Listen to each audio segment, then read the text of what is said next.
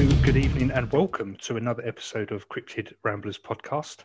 I'm Callum from Essex in the UK, and across from me, as always, is Scott, also from Essex. How you doing, man? You all right? Yeah, very good, mate. How's things? Good. Yes, yeah, not too bad at all. How's your week been? Good. Yeah, not too bad. Busy with work. Yeah, absolutely. Luckily enough, no killing of pheasants or of any other small animals. No. Luckily, the UK pheasant population is going strong this week. They are safe from me this week. Safe from you and your car, anyway. Yeah, and your roof rack. yeah. So yeah, thankfully I haven't been initiated in any more blood rituals. No. I haven't had any more high strangeness or anything like that. Thankfully. Exactly. How about you, mate? Yeah, not too bad. Yeah, again, busy week with work. Obviously now everything can open up again. Everyone's got into a panic as to whether their business is insured. And so it's good because it's keeping me busy and I can keep my head down and whatever. So it's not too bad. Nothing to grumble at. No, exactly right. Unfortunately, in terms of high strangeness, I probably wasn't as fortunate, and thankfully, I'll say thankfully, being the operative word, you were there. I was there to witness it. Yeah, so I'm not. I was there to see your face. Yeah, which I'm sure you took great pleasure in. I can. After the last episode, yeah, I did. I know you did. Yeah, it was. So it was for those that don't know. For obviously the listeners, we're recording on a Sunday, and we do our call the Thursday before to basically go over the sort of episode and kind of plan the timings and everything. And so we did so on the Thursday that just gone. Yeah. And we're coming towards the end of our chat, weren't we? We were talking about visiting Cannock Chase up in. It's something that we talk about that quite a lot, don't we? Yeah. Because it's only it's only about 4 or 5 hours away from where we live, and it's we just love all the high strangeness that happens over there. So we was talking about how much we want to do experiments and maybe even do an overnight camp there as well. Well, yeah, we were talking about going there, doing a recording from the woods. That as well. Doing spirit boxes and other bits, and it was just you even suggested actually recording an episode there, which I was like, I'm up for that, man. That is so that's so fucking cool. We should do that with all the ambience, everything. Exactly. No, absolutely. And you're right. It would be cool. And you made a joke about you doing the blind spirit box, sorry, with the that's right, VP, and being concerned that I would sort of crap me pants and run off and leave you and leave me in the middle of fucking Cannock Chase with a blindfold and ear defenders on. Exactly, yeah. And then perfectly timed, I start hearing this music. Now I had the TV on at the time for mostly sort of for background noise, so I thought it was that. It was. I couldn't hear the TV, to be honest. You couldn't. No, it was distracting to say the least. And I know you'd sort of noticed me making a few sort of faces, and kind of my eyes were wandering to sort of figure out where it was coming from. Yeah. I paused or muted the telly, and I could still hear it. And I'm thinking, so where's that coming from? And I was just getting to the point where I was saying to you, is that music coming from like your end? Like, have you got the telly on your end or something? And you gave me a similar look and was like, can you hear that? Yeah. And because I could hear something faint on my end of things. Yeah. And that's where I was like, I can hear music, but I have no idea where it's coming from. Obviously, we don't record the sort of calls on a Thursday, so I took the headset off and I could hear that it was coming from my wife's Alexa, which is set up in the kitchen, which is the next room on from where I was at the time, or where I'm sitting now, actually. But it was really loud. And I even said to you, I said, you haven't heard me say the words Alexa or give any command or anything like that. And I was talking at the time that it started playing. You was thinking back on it. It was you talking, actually, yeah. And so, yeah, and so I was just sitting there, just and thinking, what the hell is going on? And so I've still got the headset off at this point, and it was only when listening intently to what was playing that that I realised that it was the classic "Lost in the Woods" by was it Frozen 2? It's from a song called "Lost in the Woods." And we were talking about doing that very thing, doing spirit boxes, recording, a live episode and EVPs and everything else. Now, people listening might be thinking, well, the song from Frozen isn't going to be particularly scary, is it? But the fact that the Alexa came on unprompted, out of the millions of songs in its catalogue, that was the one it picked. At the very time, you were talking about being lost in the woods and me running scared because I'd heard something. And so, I'm then crapping myself because I was in the house on my own, aside from the two kids who were both asleep. It was pitch black for the most part. And so I'm like, right, I've now got to walk out there and turn this bloody thing off. So, so it was, so then it was like, it was, so I was Don't like, look out of the peephole. Well, I deliberately didn't, because I just thought, you know what, knowing my luck, that's the next, the next bloody thing. So I there'll be two black-eyed little shits out there waiting for you. Yeah, well, exactly. But so I remember taking the headset off and holding it down the hallway and being like, "Can you hear that? Like, can you hear the song or whatever?" To which you could, just to confirm that it wasn't I could me just hear making it up. I could hear something, but I couldn't distinguish what it was. Yeah, well, it was only when I was... To be honest, mate, your reaction was good enough for me, mate. That was... It was brilliant. I've never seen you go white before. Well, mate, that's the first time that anything like that has happened. And everything lined up. Our conversation, what we were talking about. Yeah. And the moment you started talking about that in particular, that song came on unprompted from an Alexa in another room. And out of all the songs it could have played at that time, if it was just a random like glitch or something, why would it have picked some random song? Well, why would it have picked that one in particular? That's what, that's what got me. And so then I had to gingerly kind of shuffle down the hallway towards the kitchen, try and scramble for the light to make sure there wasn't anyone in there. I could see your reflection. I could see your reflection in your conservatory door, so I could see you shuffling down the hallway to the kitchen as well. And it was so brilliant. I wasn't rushing down there. Little steps. I wasn't rushing down there for anyone. I can tell you that. I've seen too many horror films to know that the idiot always runs in there first. Too quick, gets their head lopped off or something. Oh, mate. Yeah, but not only did I have to say, Alexa, stop, I turned that fucking thing off at the wall as well. Unplug that bitch. Put it in the freezer. Exactly, yeah. I wasn't taking any chances with that one, that's for sure. Well, you know what I'm taking from that, don't you? Go on. It's going to be you doing the blind spirit box, not me. I ain't getting lost in the woods. You're getting lost in the woods, sunshine. That's all I need. That's all. I know, right? No, exactly. So that was it was funny and terrifying at the same time. But it's the first thing that's of that sort of nature that's really happened to me, that I would... The first bit of strangeness has ever happened to you, isn't it? Yeah, that I would openly admit to being a strange occurrence or whatever, because for the most part, I'd always try and look for the logical explanation as to why something happened. You even messaged me the next day saying, I even accused you of winding me up. Yeah, I was like, you winding me up? Did you do something? How did you do this, man? Yeah, because I was convinced it hadn't happened.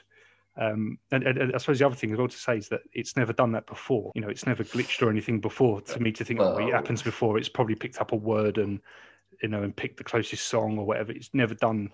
These Alexas, they do have some weird things going on. There's plenty of videos out there that show some proper weird stuff. That have, like when the best one that I've ever seen, it really made me chuckle because of everyone's reaction. For some reason, they were filming it, but they were all in the kitchen. They're all having a laugh, and everyone's laughing. And then once the laughter dies down, a little bit over the way, is Alexa goes, Ha ha ha ha ha ha ha. Just like, what? Oh. What the fuck are you doing? Yeah. Where's that come from? Has it got sentience? Does it understand humor? What is it? You know, but yeah, exactly. We've all seen Ultron. Yeah, Jesus. exactly. Yeah. It was just that was that was particularly weird. But like I said, I'm glad that you were there, because if I was telling this so story, am I. Yeah, I know you were. If I was telling this story otherwise, I don't think I'd be convinced, and I don't know if anyone else would. But the fact that you were there to corroborate my story knows that I'm not going mad, and that it did actually happen. This isn't a promo bit for the podcast, or us starting to kind of make things up just to kind of add in some scary stories. This is a genuine creepy as shit occurrence. Well, John Keel did say something along the lines of a long-winded way of, when you look at it, it looks back at you. It looks back at you, and I think that is, I think that's happening, for us both, because I know you in the last episode had a thing with the pheasant and the young the young boy at the bus stop. Well, I haven't seen any young lads with blue coats walking by, and believe me, I've been watching. So it's so with any luck, at least that part of it's done, and we can move on to some other weird shit that happens to us. Exactly, yeah.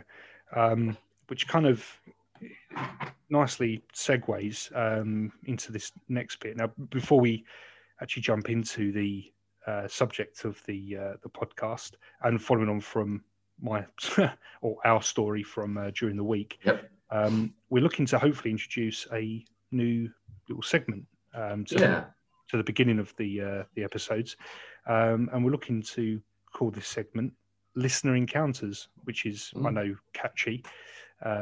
There's a real think tank around thinking. We'll earn some awards for that one, mate. Exactly right, originality and all that. Yeah, it's come about because conveniently we've had exactly that. A listener has written into us with an encounter.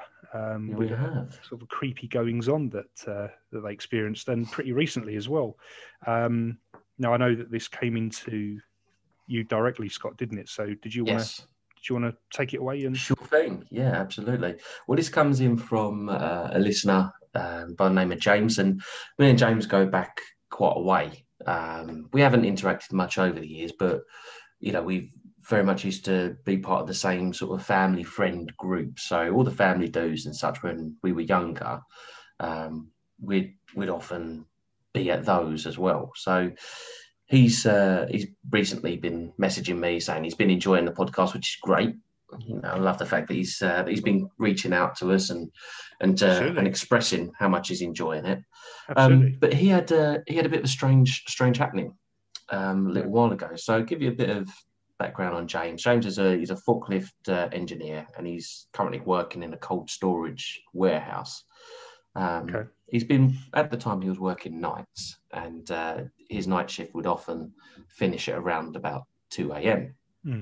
Now, from the point at which he finishes up and has to walk out of the warehouse, it's about a 15 to 20 minute walk to get out of the warehouse and into his car. That's right. So the area in which this warehouse is situated is a very sparsely populated area. There's there's a part of the car park that backs onto a load of marshes. There's a couple of other buildings dotted about, but otherwise it's very secluded.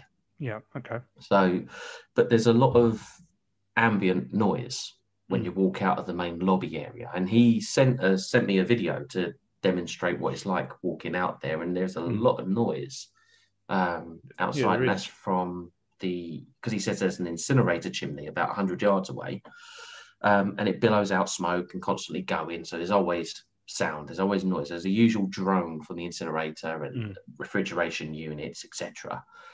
But this particular night that he came out, as he exited the building and started to go across the car park to his car, he had a strange feeling come over him, and he realized that he couldn't hear the usual warehouse noises. And he just he had this strange feeling, almost like a blanket had been put over him and was holding him tight. It's kind of how, it's not his words, but it's kind of how he describes it to me. And he remembers looking at the trees and seeing that the wind was blowing, but he couldn't hear it. He couldn't hear the wind going through the trees. And stranger still, he couldn't even hear his footsteps either.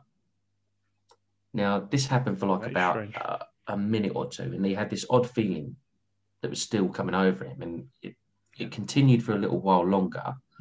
Then it seems like his ears popped, like a sudden change in elevation. You know, like when you just go down a hill, or you know, maybe even normally when you're in the car, it happens. Doesn't it? Or if you're on the underground, you know, the central line is terrible for it because there's so much noise on that thing, and the sudden change in elevation, it makes your ears pop. Yeah. Then, as his ears popped, all the sound came back to him, and he felt normal again. And he was just like, "Oh, that was really weird. That was just—I don't know what to make of that." And after he got back into his car, the silence of that metal bubble that is your car, he realised that he had a low tone ringing in his ears. Right. But what he noted was that the whole time, the whole thing seemed so strange, and that it felt like he was in a vacuum. Now, he didn't really make any he just kind of brushed it off really and dismissed it. But then he listened to our episode in which we mentioned the Oz effect. Yeah, you mentioned it last time. Yeah, I mentioned it very, very briefly. And that's when he reached out to me and said, "Look, I just listened to this about what you said about being in a vacuum, and that pretty much explains what I experienced." So, I mean, he said it lasted merely seconds. Like, it wasn't happening for minutes or anything like that. It was like he walked into this area, the sound just like completely disappeared. Almost. Yeah, like a bubble, like a bubble, like what the Oz effect is described as being, walking into an invisible bubble that sound can't penetrate. But it happened to John Keel, didn't it? If you remember in the Mothman episode that we did, he recalls going on a sort of a scout to a location where a lot of locals had reported to have seen it. And he remembers driving up and down a road. When you hit a particular part of the road, you had that exact thing, wasn't it? Well, the thing is that the Oz effect seems to precede high strangeness. So whether that's spotting a UFO or having contact with something, or usually there's like missing time. That's right. Or anything like that. So I did ask him, and he wasn't really sure if there was any missing time, but that could be anywhere as much as milliseconds, several hours or seconds. Yeah. You know, and unless you're very much aware of it, then you'll never know. Maybe notice it, maybe. Yeah, exactly. You'll never know. But I mean, he even sent me a message afterwards as well, just saying, like, you know, I try and think of it logically, and, you know, try and see it, try and explain it away. You know, so he tried to explain about being tired. Yeah, ain't that right? Maybe you did say something that Alexa picked up on it. Maybe, hopefully it did. Yeah, hopefully. Fingers crossed. Yeah. Well, he even goes as far as to say maybe it was a lapse in brain function, which I think is a bit harsh in itself. I think that's really. a bit harsh. Yeah. Yeah. I mean, I don't know the guy. Even I was like, no, it's not gonna be that, is it? Like, yeah, no, man. Unless it happens all the time. Brain function. Exactly. He said it's literally the first time it's ever happened. And he's done those night shifts for forever, he was saying. So it was very, very odd. But yeah, like I said, he's never experienced anything like that before. So it was quite interesting. And I'm really thankful for him for reaching out and saying that maybe we've opened him up to a bit more information that's out there. Hopefully so. But that's the sort of interactions that we want with kind of listeners, and it's actually quite cool to think that we've actually sort of helped him in a way, by talking about that and it resonating with him and an experience that he's had. As you say, it's opened him up to information that you might not have known about. I know he mentioned to you about getting a bit of stick from the lads at work and stuff. Yeah, so he did. The fact that he felt comfortable coming to you, sort of / us to with that is he's really cool. Yeah, that's really cool of him as well. I mean, really, me and James haven't really spoken in a very long time. I think the last time I saw him was at my uncle's 60th over in South Ockenden. So that was quite a while ago. Quite a few years ago. So it was very much appreciate that, James. So shout out to you, mate. bud. Yeah, cheers, man. But it certainly does sound like he's experienced the Oz effect there, because definitely. he's detailed other things in his story to me that I didn't mention about you wouldn't have So known unless they were linked. Yeah, unless he has done a bit of research and such, but it certainly doesn't sound that from the sound bites that he sent me. So, but obviously we're hoping we're not expecting a new story from our listeners every single week, but not every episode. If you do have one, then you can always send one to us, even if you want to send it anonymously. Yeah, absolutely. It's Cryptid Ramblers Podcast at hotmail.com. So send us anything, even if it's not your own stories. If you've got family members or friends or something who've had an experience, they don't mind you sharing it, then we'd love to read them and share them. Like we said, we can always keep it anonymous as well. So it's I think it's certainly very entertaining, and I mean, I've asked James as well to keep me up to date as well if anything else happens.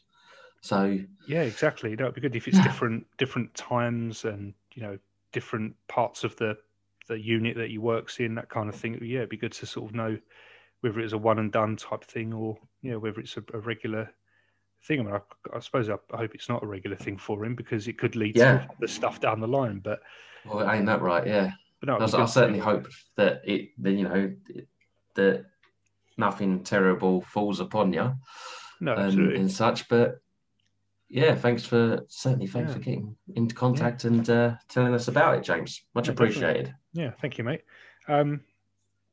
Right, so that leads us into this episode and what we're going to cover. And if you remember from the last episode, we are going to be covering the mysterious individuals who are none other than the Women in Black.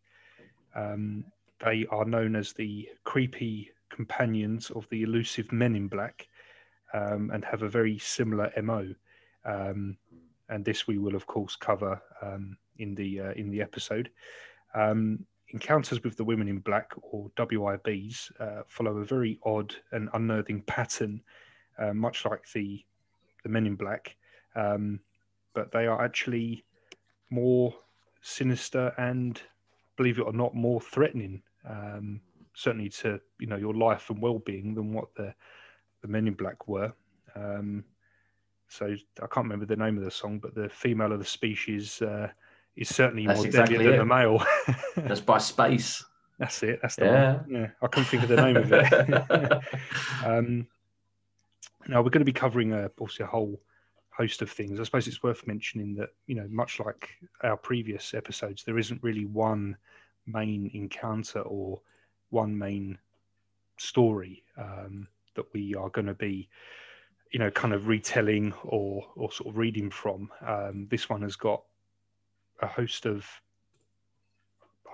plenty, really. Yes. That are all detailed in the book, which is aptly named Women in Black, by Nick Redfern. Now, you can buy the paperback, but I know we both listened to the audio book, which is a little over 6 hours. And Nick Redfern's very much an accomplished author as well. He's very much written so. Many books, especially.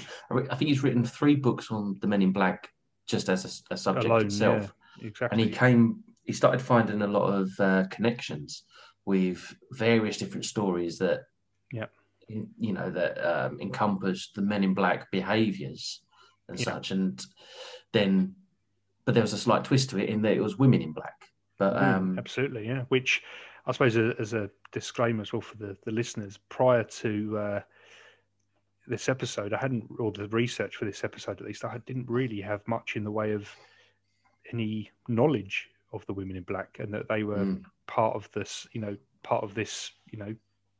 cryptozoology, this mythology. So as soon as I heard it sort of name dropped, it was when actually doing the Black Eye Children that it actually sort of came about. Certainly, for me, and even looking through some of the encounters which we did cover, or certainly elements of in the Men in Black episode, I was astonished that mention of these women never popped up. Well, we didn't even make the connection in some of the stories that we over the past couple of episodes, really. But I only knew about the Women in Black again through Nick Redfern's articles and such, because he writes profusely for Mysterious Universe, which is a fantastic podcast as well. Constantly going on about various different high strangeness. I'm actually a Plus subscriber for them. And their content is phenomenal. It's brilliant. I love it. That is good. I have listened to a handful myself, mostly for research purposes for our own, admittedly. I know we've given them shout-outs before just to thank them for the source material. They are great. And Nick Redfern, like I say, he often writes for them on their articles page and such. And that was really the only reason why I heard about the Women in Black was because of his articles. Yeah, pretty much. Yeah, pretty much. And then came across his book as well, which was, you know, and I was kind of sitting on it for quite a while. Never really thought, oh yeah, I'll look into that. And it's once you went, oh my God, Women in Black, mate. Yeah. I was like, yeah, okay, it warrants it now. Yeah. It warrants that now. Yeah, so exactly. I think we got to the right point in our sort of timeline of cryptids to sort of tackle this one, especially off the back of the high creepiness of the black-eyed children, which was our last episode, and that kind of segued quite nicely into this one, because one of the theories is that the black-eyed children were an entity of sorts. There's a couple of theories that pull out of. There's a couple of theories that pull out of this research as well as to what the black-eyed children are. Yeah, absolutely. Yeah, which we'll no doubt cover later on in the episode. We're expanding, ladies and gentlemen. We are. But look, the sort of things we're going to cover is going to be a host of different encounters and sort of theories, mostly from Nick Redfern's book. But we're going to start with appearances unintentionally. It's worth noting as an extra in Charlie Chaplin's 1928 film The Circus. Yes. And we go right through to the phantom social workers that swept the UK in the 80s. And unsurprisingly, we do wind up back in Point Pleasant, West Virginia. Oh, Mountain Mama. Just because why not? Just because why not? So as we also mentioned at the end of the last episode, we have tried to basically not regurgitate the same information or stories that we would have previously gone over in our Men in Black episode.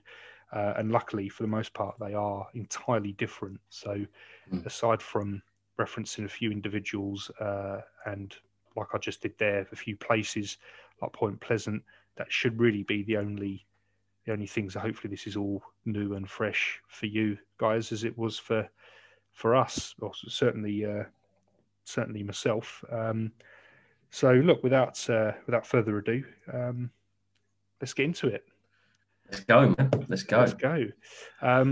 So yes, as I mentioned at the top there, the first reported actual sighting, certainly on film, of a woman in black, was in the 1928 film The Circus, starring Charlie Chaplin. Now, interestingly, it wasn't originally when the film was released that it was necessarily pointed out. It was actually, I think, in 2010 when they re-released the DVD with some, extras, deleted scenes, and behind the scenes type stuff, that this particular clip was found, and it basically shows an elderly woman in a black woolen hat, a long black overcoat, and blacked out sunglasses,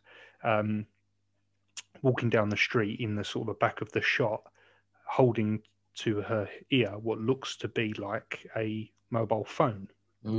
Now, obviously, we're talking 1928, so such devices wouldn't have been around then. Well, it turns out. Sorry, mate. It turns out it was being made in 1926, and through various personal issues, Charlie Chaplin didn't actually release it until 28.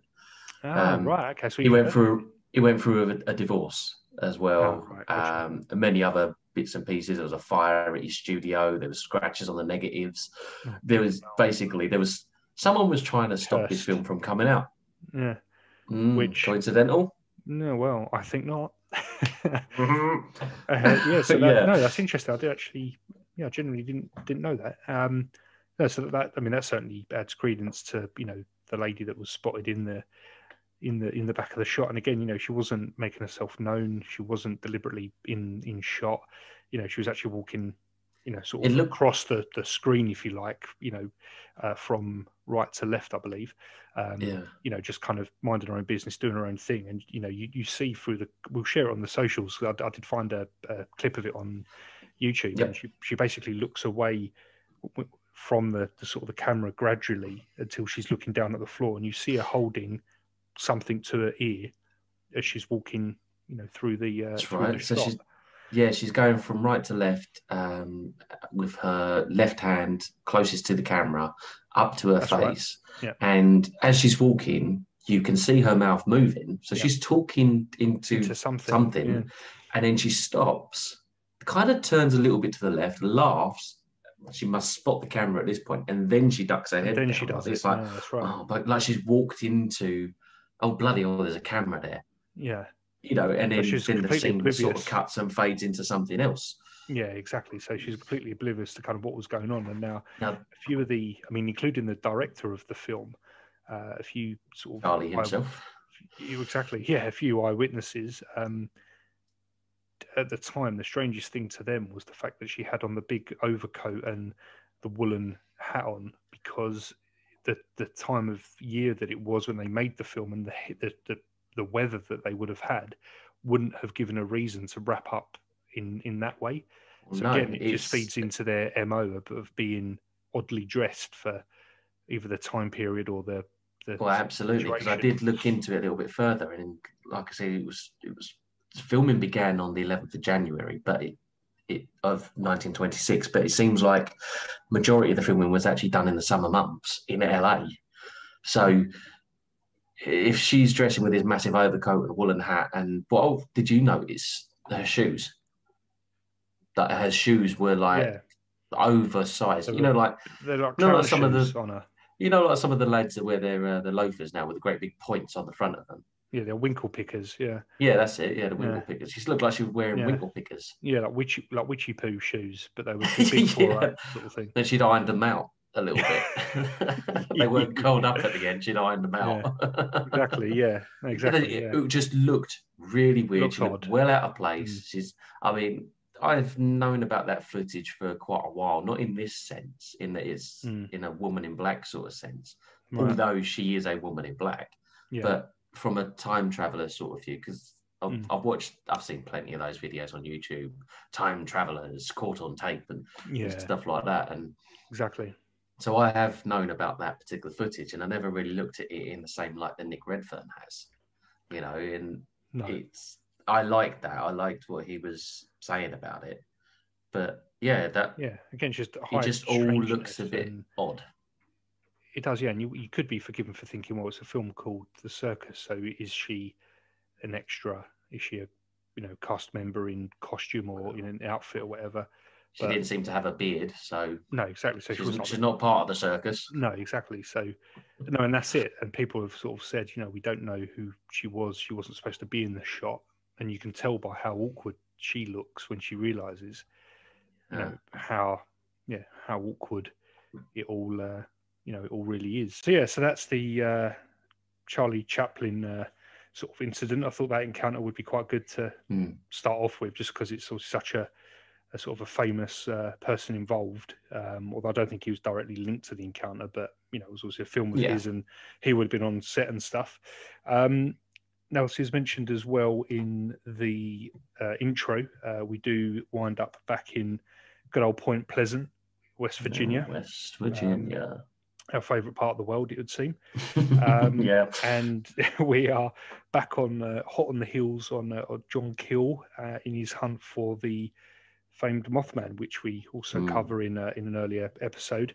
Now, this is around the early 1960s, and it includes a group of women in black, WIBs, essentially posing as census takers,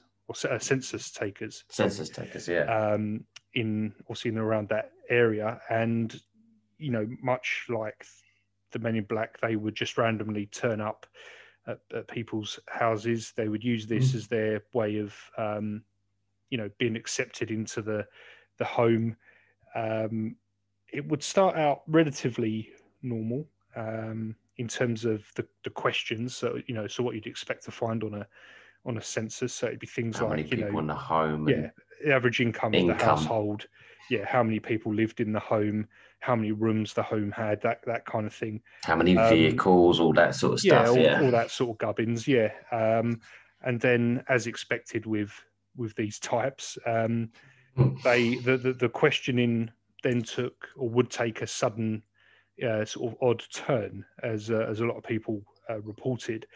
They would then start asking the inhabitants of the property whether they'd had any strange dreams of late, any telephone interference when making a phone call, and what their beliefs were regarding UFOs. Yeah, which is a very, very odd set of questions for census takers to start asking, isn't it? Well, very odd and strangely specific.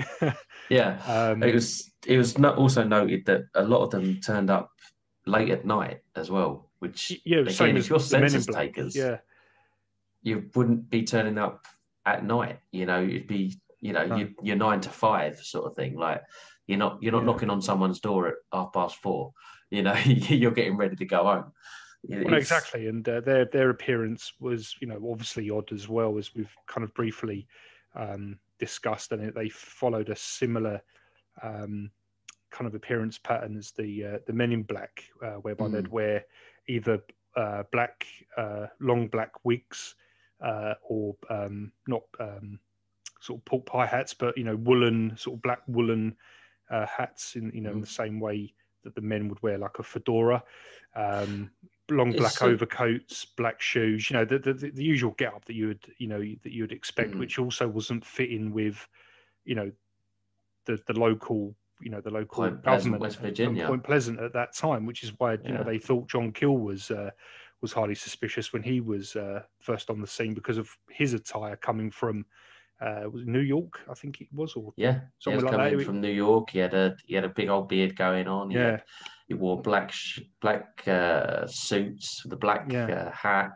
He was over 6 foot tall as well. Well, exactly. So he unintentionally fit the MO as well, and so you could see that type of, you know, whether they thought that because it was women it would be less, it'd be less threatening or invasive. I don't know, but yeah, as you say, turning up late at night to carry out a census, and not only that, but then to start asking very odd and specific questions did obviously arouse suspicion quite quickly within the town. But also they seem to be quite forceful, not like just like forcefully, like practically forcing their way in, almost like so that's kind of a contrast to other Men in Black encounters that we covered in a previous episodes, but it does also, because we're also kind of linking the women in black, men in black, and the black-eyed children.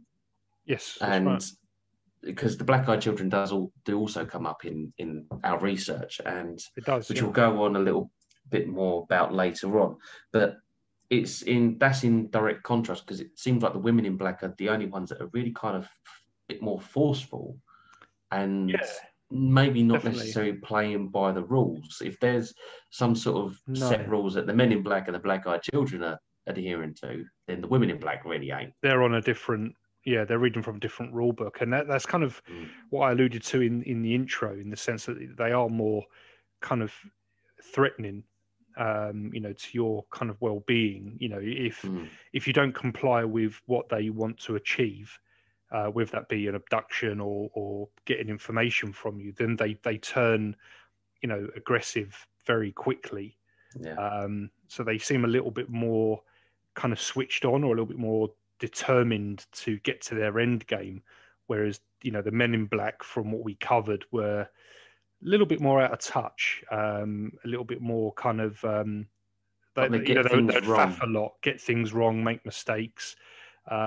Whereas much like humans, isn't it? Much like human men, to be honest. Yeah. And the women are a lot more assertive, got a better idea on what they need to achieve, and pretty much they'll achieve it by any means necessary.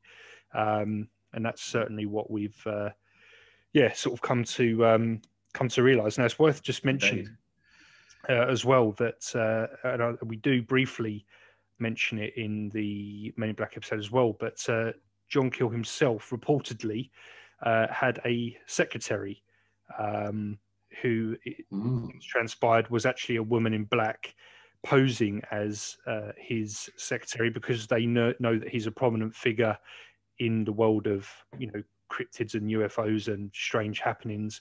Obviously, he was there at that time. And he was there at that time, which they would have been aware of. And so she posed as his secretary to try and add a bit of weight to kind of their mission in terms of questioning, being openly invited into people's homes, and that kind of thing. So, so again, it ties us back to not only West Virginia, but, the Mothman and kind of those goings on as well. Which is always good. Now, but the one thing that I did find as well with regards to this sort of behaviour about them posing as census takers, I found again that's a lot more clever than a government agent or a military officer or something. Something along the lines of like social sort of, I kind of guess what we would call sociology, isn't it? So it serves more for a purpose. It gives a reason for them to be there, regardless of the time of day.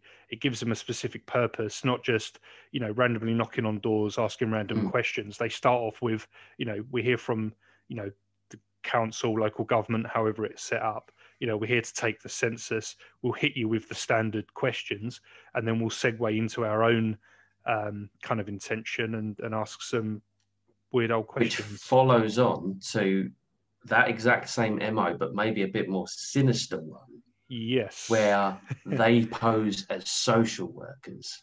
They did. Yes. Which is incredibly disturbing, because very much they were doing that in the 1970s over the other side of the pond, but they were doing that here in the UK in the 80s and the 90s. Yeah, so about 20 years later, all around the UK, Scotland and Ireland specifically, it was something that became known as the phantom social workers, or PSWs, in sort of local press, certainly over here. And it wasn't a census as such. Obviously, they were posing as social workers, and what they would do is they would go to homes where they knew young children were living, and they would claim that they had received reports that children were being abused in these family homes. Now, whether that was, sexual, physical, they didn't really go into too much kind of detail, but you can. Yeah, I think Nick just puts down physical abuse. Physical abuse, that can mean whatever, and they're obviously going on that tact because that's the more serious. It gives them a reason to be there. It gives them credibility to why they're maybe being aggressive and trying to remove the children from their homes. Obviously the intention from certainly what the parents themselves felt, and also Nick Redfern, is that they were there to essentially abduct the children for their own for whatever uses. reason. Now, whether that was to actually then use them in their in their processes, because obviously we've mentioned the black-eyed children working closely with the Men in Black. Is this how they got the black-eyed children?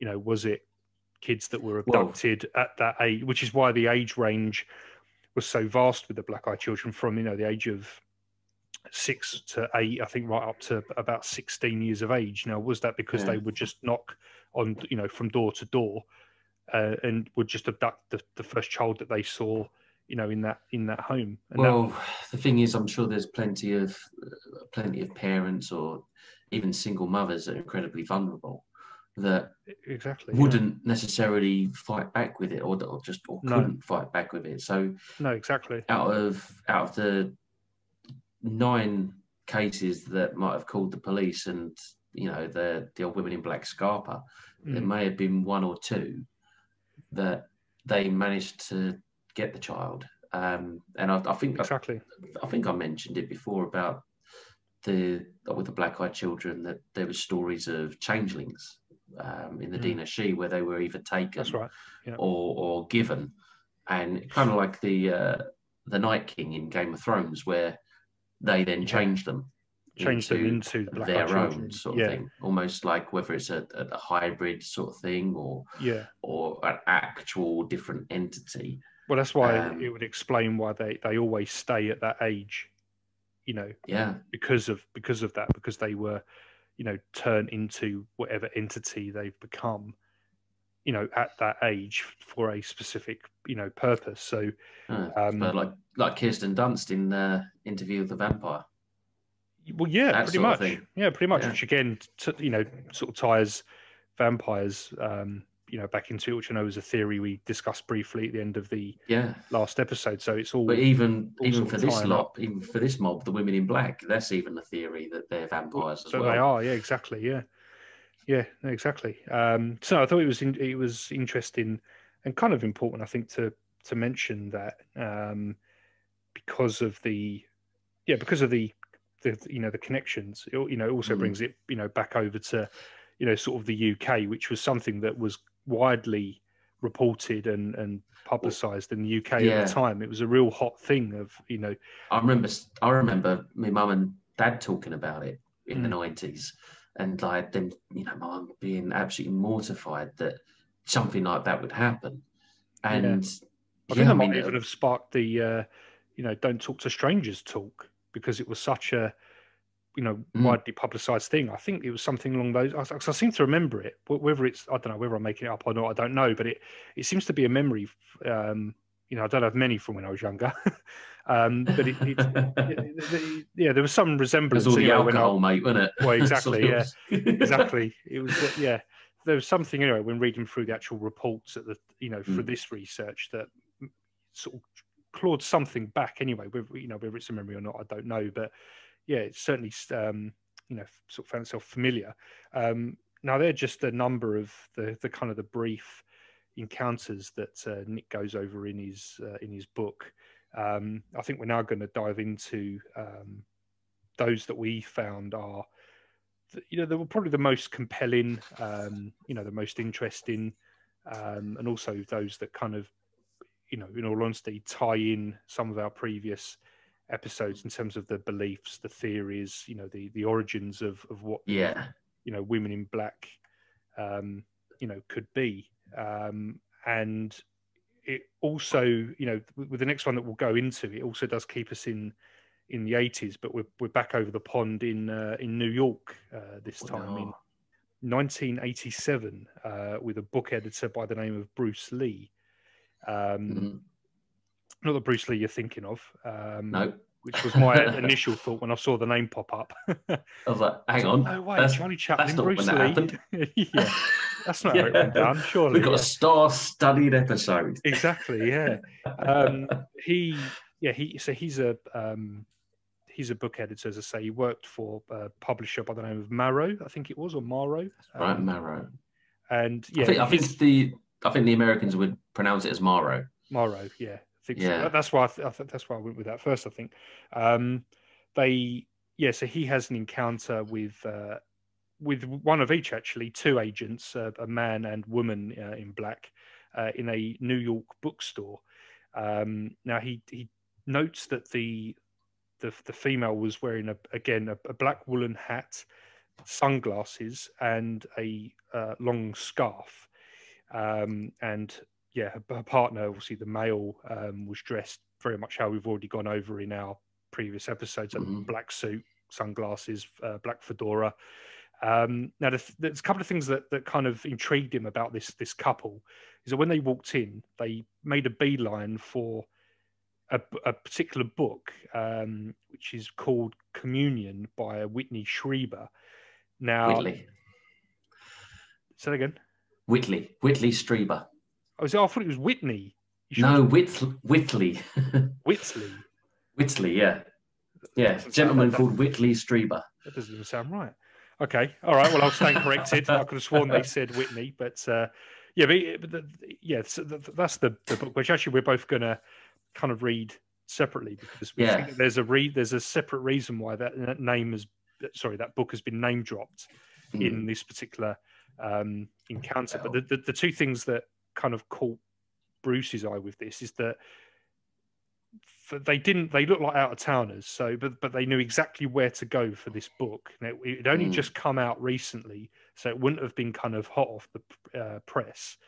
But they made a beeline for it. They knew exactly where it was, and when they both picked it up, they were basically speed reading it. So I imagine that they were just kind of like flicking through the pages super fast, kind of picking up what was on these pages, and I think the other thing that threw him off was the female of the two started laughing maniacally and in quite a sort of tone, and it freaked him out, and obviously it caught his attention. Now, it freaked everyone else out in the bookshop. Exactly, yeah. He actually approached them as well, because the other thing was that the book in particular was published by the company that he works for. Yeah. So he was interested to actually get some feedback on the book, because, like I say, it only just come out. So he was looking for some kind of first-hand kind of feedback, or a review of sorts. And he quizzes them, because he's like, well, it's not really a funny book, so why was she laughing? And I think he sort of asks her a question along that sort of line, to which the couple basically look at each other in a sort of a confused manner. And they both sort of turn to kind of stare at him. And Bruce notices, I think you mentioned this before we recorded, that Bruce notices her eyes from kind of behind the glasses. Is that right? He describes them as huge mad dog eyes. Like, this she ain't right in the head sort of thing. Well, I mean, she's laughing maniacally in a bookstore, and we all know you treat bookstores like a library. Yeah, so exactly. You do not raise your voice in a bookstore. Well, it's a UFO book as well, so I can't imagine it's full of laughs and. So that's your first faux pas, love. Yeah. But also, it was worth noticing as well that he describes, as he's walking toward them in order to engage in conversation, he starts getting this really odd feeling, like almost like kind of like revulsion. Really, that's kind of how I picked it up. That in kind the of same unease. sort of sense as the previous episodes we've done, where they've approached a being of some sort, and they've just got this really uneasy feeling. And then as he's kind of tried to engage in conversation with them, and they've just met him with silence. They either don't even speak English. No, there was that, and it's just weird. I mean, what do you extrapolate from that? Is there some sort of warning? Is there some sort of? It's definitely weird. It's high strangeness, that's for sure. It's definitely weird. It's certainly high strangeness. Interestingly, the encounter for the most part kind of stops there, because Lee actually gets the fuck out of there. He bolts. Yeah, he's like, fuck this, and he basically runs out of the bookstore. And he doesn't make it too far out when he kind of stops to kind of gather his thoughts, to kind of try and process what had kind of just happened. But he got that that overwhelming panic. He did. It was like that anxiety and that panic, and he had to leave the bookstore, which is something we've also spoken about with the Men in Black episode. It is. Again, yes, it's all these synchronicities that are kind of tying in, which is again one of the reasons why I wanted to mention this one in particular. Now, if I remember rightly, I think he has this kind of almost panic attack of sorts. He bolts out of the store. He doesn't make it particularly far. He stops to kind of, I don't know, catch his breath, gather his thoughts or whatever. And I think he actually says about kind of regrouping and wanting to go back in there. And when he does, they've disappeared. Now, with this particular library, there's only one way in and one way out. and they would have had to have passed him to to leave, whether it be to cross the road or walk, whatever. And he didn't see them leave the building, yet they'd disappeared from the store. And so that's again is very typical of these women in black and men in black encounters. They seem to appear out of nowhere and then just disappear just as quickly. Yeah, no, absolutely. So again, that's just again quite an odd.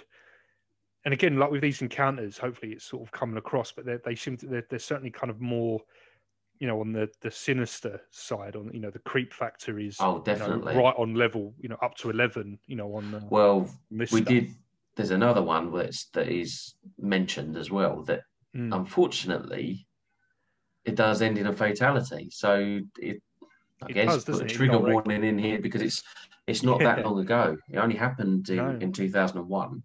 Yeah, that's right. And that was Colin Perks, and that was over here in the UK. Yes, it was. Yeah, absolutely. And so he was. Colin Perks he basically became quite obsessed with the legend of King Arthur, didn't he? That's right. And searching for the real person that may have inspired the stories and such. And there's a rich amount of research out there and as to where the stories of King Arthur and his round table and his knights all came from. Exactly. And kind of the truth behind the folklore and stuff. It's rich in kind of stories in folklore. It's a great story. In theories as to whether he was actually real and if so, was he actually, a sort of a king of sorts, or was it just a kind of fabricated story from someone who might have been just a prominent figure? But I think on this particular occasion, I think Colin wasn't he? He was trying to find the final resting place of King Arthur, which took him to Glastonbury, because I think that's where he thought it was. That's where a lot of the King Arthur researchers believe that Camelot was in. Camelot was either in Glastonbury or it was in a small town Glastonbury in Wales. Glastonbury itself is kind of like a centre point for a lot of high strangeness. There's a lot of ley lines, that's right, energy grids and stuff like that. I would say energy grids, like earth energy grids. Yeah, there's a lot of spiritual energy that happens in Glastonbury. I'm sure that all goes out of the fucking window when the festival turns up, mind you. But I bet. Yeah. Well, the high strange turns up, it just increases. It just increases through enhancements. All the pillars, yeah, exactly. So he was obviously he was in and around Glastonbury, searching for the final resting place of the infamous King Arthur, and he receives a visit from a woman in black. Now she kind of didn't mess about. She wasn't pulling any punches. She just kind of jumps straight in and warns him against looking into the paranormal. Yeah, which I thought was strange because obviously his research was King Arthur, but her warning was against looking into the paranormal. And there's some things obviously look into there, which I'm sure we'll do in a. Well, I think from because I did do a little bit more research on him itself, and it seems like he did end up going down I suppose what you would call an esoterical sort of route with it. So there's a lot of in the story of King Arthur, there's a lot of symbolism. Now when I say esoterical, a lot of people might initially think of things like the Freemasons and secret societies and stuff like that, but just esoteric basically means hidden. So he was looking at various different methods as to how to go about finding the final resting place of King Arthur. So in a way, he was kind of touching upon the paranormal and supernatural in his pursuits of finding this holy grail, I guess, really. Well, his holy grail, I guess, in hunting down in King Arthur. Now this was it was a knock on the door. she's standing there. I think it's chucking with rain outside. She's bone dry without an umbrella, yes, which was something that he noticed that was quite odd. And she just warns him against milk white skin as well. Milk white skin, like moonlight. Again, followed the sort of the appearance of pretty much any other Men in Black or Woman in Black sort of encounter. Like I say, she warns him against the paranormal, and that he shouldn't look into it anymore, and he should end all investigations. And all she says to him is that she's from a government agency, so there's no census check-in, there's no social worker intention. This is, I'm from the government, and I'm telling you that you need to do this under, no uncertain terms. Do you continue? And she's very, very forward. Well, that's exactly it. She says that she's from a secret branch of the UK government, they're intent on shutting down research into all realms of paranormal. That's right. Which again, that's it's a very specific way of saying it. All realms. Paranormal. Particular word usage there. Because there seems to be a trend that's been happening in the past maybe 10, possibly 15 years, where the idea that the paranormal is a different realm to what we experience here, almost like a interdimensional sort of thing. So where we exist in this particular realm, the physical realm or the material realm, that there are spiritual, there are demonic, there are all these various different realms. So that's right. In 2001, if that's the language that she was using, then that kind of, I don't know, to be honest, it's a bit before my time of really getting into this sort of stuff. It would have been, we were still at school at that point. Fucking hell. Yeah, we would have been. Yeah, no, absolutely. And so Colin, he doesn't believe her, and he says on that a bike. He has no intention of giving in to what he called empty threats. That's right. And he's kind of just as blunt with her as she is with him. Now she smiles at him in quite a sort of an odd fashion, and simply says that he's made a mistake in not complying with her request, and that another visitor would appear. And, and that's all she says, and she leaves.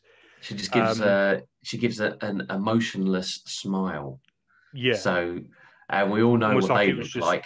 Yeah, exactly. Almost like it was just exactly. All the fellas out there know exactly what that looks like. We know where they come from. Yeah. Go on, go out. Exactly. Do what you like. Do what you like. It's fine. It's fine. And so late at night, a few days later, Colin is in bed, and he happens to sort of see a red-eyed, snarling, gargoyle-like creature, but basically lurking over him at the foot of his bed.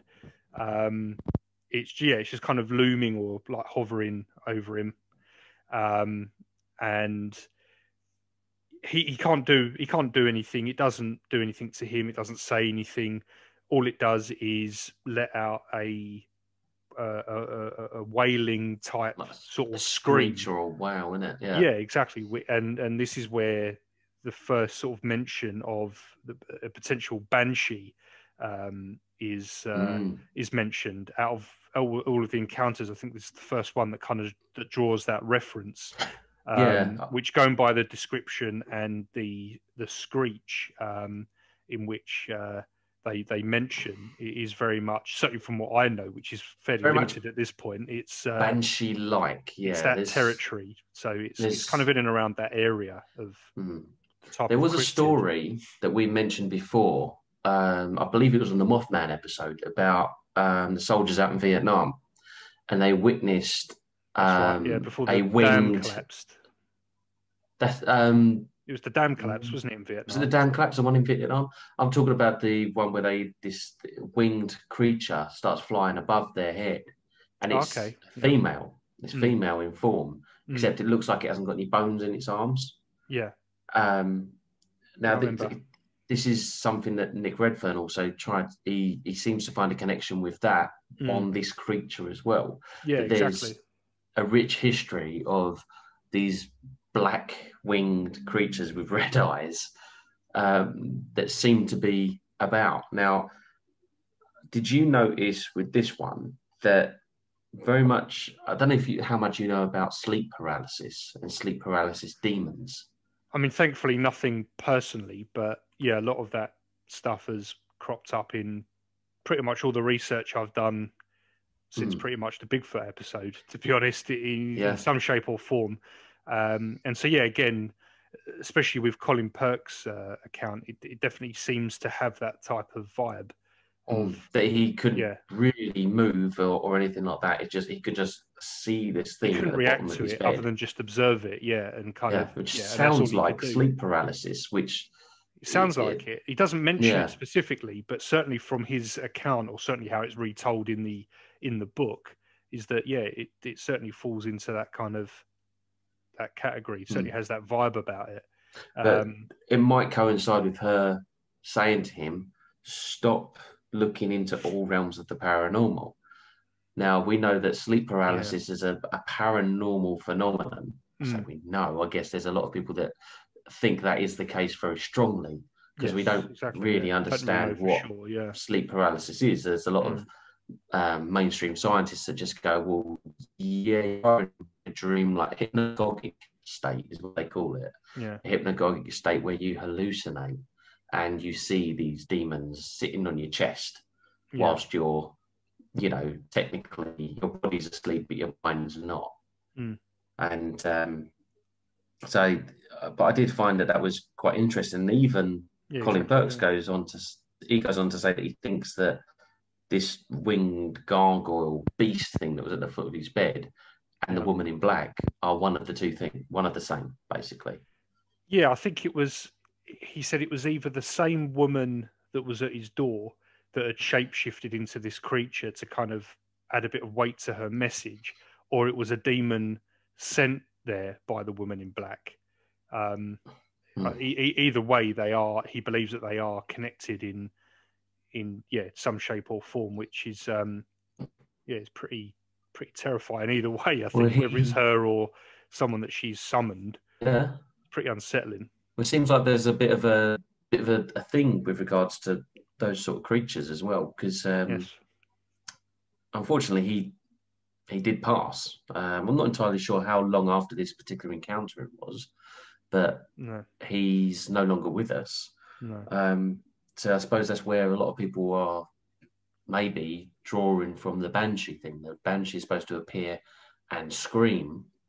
In Irish folklore, at the very least, that it screams the name of the person that's supposed to go. And in Welsh, they have the Grace ribbon, is what they call it. And it's a term that's even used today, which I found was quite funny. And it's to describe a particularly ugly woman. They say they say she's ugly like a Grace ribbon. I'm not going to do a Welsh accent because I'm not very good at it. So no accents today, people, I'm afraid. No. Coping's out today, thankfully. So. She looked like a Grace ribbon. Hey. Good attempt. I like that. Very good. Yeah, there you go. I had to give it a go. And as you say, I can't see that going down well as a chat-up line. But it certainly draws comparisons to the Welsh and Irish sort of versions of the sort of the banshee, or banshee-like creature. So so it's probably, certainly from what I saw, it seems to be, or heard, is the kind of the first encounter where they try and link the two together, or use that as a reference based on. It does crop up a couple of times as we'll go through in the following encounters. But I thought that was quite interesting, because again it draws itself to a theory that we also had for the black-eyed children, that also lends itself to this, and also it's creepy as hell. Whether it's a banshee or a sleep paralysis demon, or whether they're one of the same, it's pretty terrifying. And as you say, that they're drawing comparisons between Colin's passing and that encounter as being, as being linked. Although I think he only documented that it was a screech or a wail. He couldn't hear any name or anything like words that. or names or or anything like that. So that's probably the only bit that kind of doesn't support that. But otherwise, you've got all the criteria there, really. Well, I mean, sticking with the paranormal sort of route, this kind of takes us a bit full circle back to Mr. Albert Bender, I think. It does, yes. Albert K. Bender, yes. If you haven't listened to our Men in Black episode, we go into... Then why not? Albert, yeah. Firstly, why the hell not? Firstly, yeah. Why are you at number 8? And what are you doing? What was it, number 4, I believe it was? What are you doing, mate? Go back. Go have a listen. Just pause it here. As long as this is going to make sense. Skip back. Get back to it. Yeah. But so if you haven't listened to that, go and listen to it. And we go into his story in a lot of detail. Yes, we do, yeah. 3 Men and Flying Saucers, I think it was. Yeah. His book that he wrote. Now, his family actually has a history of encounters with a woman in black. That's now, right. Even though Bender's accounts with the Men in Black started in the early 50s, the Woman in Black encounters started in the 1930s, and it wasn't to him, fortunately. It was actually to his younger cousin. That's right, yeah. Now, he was told these stories by his mum. So bedtime stories. Let's tell you some nice, scary stories about what happened to your cousin. Yeah, they were the types of stories that he got, which probably set him on the path to where he ended up with creating his chamber of horrors. Exactly. Yeah, exactly right. Yeah. Yeah. So his cousin's story of a woman in black. It starts off with the young lad always wearing a coin around his neck on an unbroken chain, right, and kind of a bit like Frodo in the Ring, really. Okay. He never took it off. He always wore it when he was bathing, swimming, sleeping. It's kind of his and precious. they noticed, yes, he's precious. But his health started to decline, and they couldn't really understand any particular reason as to why it was declining. Doctors couldn't find out. It was racking the mum and dad's brains. So what's going on with him? They didn't know what was happening. And then he started saying to them that there was this woman in black that comes into his room. And it was like, it's just the stories that they've told about the old girl who lived in the mine, because apparently their house was opposite an old mine. A disused mine, yeah. Well, he was only 6 as well, so I think they put a lot of it down to his age and overactive imagination. And listening to these stories. I mean, the story of this woman was quite a tragic one. Was that pretty horrifying, isn't it, really? Yeah, it really is. So it goes that she was very much a spinster, as they would say, like an older woman that didn't have a husband. Well, I believe she was a witch, didn't they? Well, yeah, they would have done. Any woman that wasn't, yeah, any spinster would have been accused of being a witch, especially if she had, like, say, a dozen cats around her. Yeah, exactly. This woman reportedly did. For one thing led to another, and she couldn't hold on to life anymore, and she ended up drawing a knife across her throat and throwing herself into one of the disused shafts within the mine. That's right. And when they found her body, they brought it all up, and the story of the woman in black persisted. Yeah, and it just so happened that. Sorry, just to cut in. Go on. That her body, when it was finally recovered, was actually kept in the house that Bender's family then moved into years later, whilst they were preparing her body to obviously take her to crematorium or a morgue or whatever the process would have been at that point. So they believed that the sort of spooky goings on was because the woman's body got taken to that house because it was directly opposite the mine, even at that time when it was in use. Cool. So they just dropped her off at the first place. Pretty much. That was it. It was to prepare her to move her to the local graveyard. So they stored her body in that house until the graveyard was ready for her to be moved. So yes, I think that's where it ultimately came from. Yeah, would have been a good couple of days at the very least. I don't know how quite possibly efficient those grave diggers were. Well, exactly. Yeah, really. It could have been hours or it could have been days, but yeah, certainly long enough for there to be an unsettling feeling. Yeah, absolutely. So this young lad complained about having a woman in black in his room, and that would scare him. So his parents just left it up to his imaginations and such. Yeah. And well, they thought it was nonsense. I think in the account, I think they actually used the word nonsense. They thought it was just a load of rubbish. And just, a load of rubbish. Didn't believe him. Yeah. And until one day one evening, should I say, he screamed out, and his mum and dad come running in, and he actually had hand marks around his neck. Yeah. And he screamed about the woman in black was choking him and trying to take his coin. That's right. Yeah. Actually had the chain. He had the pattern from the chain embedded in his neck as well, along with the hand marks as well. Yeah. So his mum and dad were actually like, "Oh, well, hang on a second, this is getting pretty bad. Maybe he's done it to himself. He's pulled it or something like that. So we're just going to sit in the room with him until just make sure that he's okay. He's going to sleep and such."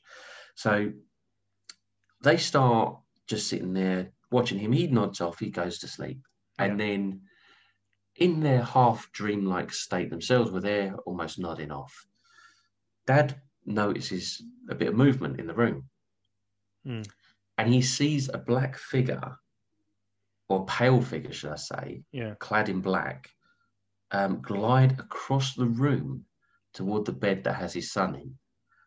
That's right, yeah. As he's watching it, almost... Sorry, go on. Sorry, mate, I was just going to say, this all came from, a number of accounts where he would wake up screaming himself, claiming to have heard a wailing scream from this woman who, for the most part, would just stand in the corner of his room. And it was only on this last encounter, because I think when the parents run into the room, the chain was broken off from around his neck. The pattern was embedded in his skin. And I think the coin was next to him off the chain, but on the... That's right, it was on the pillow. Yes. Yeah. Sorry, you're right. I did miss that bit out. Yeah, and he obviously claimed that she was choking him, that she was trying to take his coin. Now, they called a local doctor in the hope that he would be able to help. But he said it was nothing more than childhood nightmares and discounted the claims as being anything but. Such a stupid child. Yeah, exactly. And then that's when... Yeah, exactly. And then that's when it obviously ties into the encounter. That's when they decided to sit in his room and... Well, they basically said, enough was enough, and they opted to sleep in his room until the situation improved, i.e. if it was nightmares, they wanted him to feel comfortable enough that the nightmares would stop. So that's why they slept in the room, and then you'd do that for your kid, wouldn't you? You really would. You would, if it was that just bad. Goes to show you that maybe they're a bit more responsible than, say, Albert's mum, who's telling him scary stories. Story, yeah, exactly. No nightmares for you, okay? Yeah, exactly. You want to sleep? But, no, it's overrated. But so Dad actually does wake up, and he witnesses this pale figure gliding across the floor, all clad in black, and he, in his dreamlike state, he's not noticing. What is that? Is that just a trick of my eye? And then he sees a pale white hand come out from it, bony hand. Yeah, that's right. Reaching toward his kid's neck. That's right. Again, trying to go for the coin. Going for the coin again. Yeah. So he jumps up, he lights a candle, and thrusts it into this figure's face. Yeah. And it was this ghoul, like this sunken-eyed, sunken cheek, dead, pale-looking thing. Very gaunt, chalky skin, sunken, dark eyes. And it was shocked. It was shocked that he had seen it, and Mum had woken up by this point as well, and she had got up and she could see it. And this thing looked at him, looked at her, looked back at him, screamed, and then just disappeared. Yeah. But also taking the coin with it. Yeah. And then after that, it never appeared to them again. Well, because I don't think it was, if I've got this. If I've got this right, they never actually because they move out after a week. Yeah, I was going to say they actually moved out of the house, didn't they? Within a week of that happening. That's good grounds. No, that's good grounds to move that one. Yeah, pack up the house. We are off. I wonder if that was before the law came in the federal law in America, where you have to declare if your house is haunted. I can't imagine so. Otherwise, every house in America would have been bloody haunted, wouldn't it? Honestly, no one would buy or sell. You have to declare it out there. I'd imagine you would. Yeah, it's crazy. I mean, I think that's absolutely crazy that you have to declare whether your house is haunted or not before you sell it. People believe it, that much, and the way that Americans like to sue each other. If you sold your house and didn't declare it, you'd only get sued anyway. So you might as well give people a heads up. But there's a bit of a paradox though, because surely the belief of it perpetuates the event.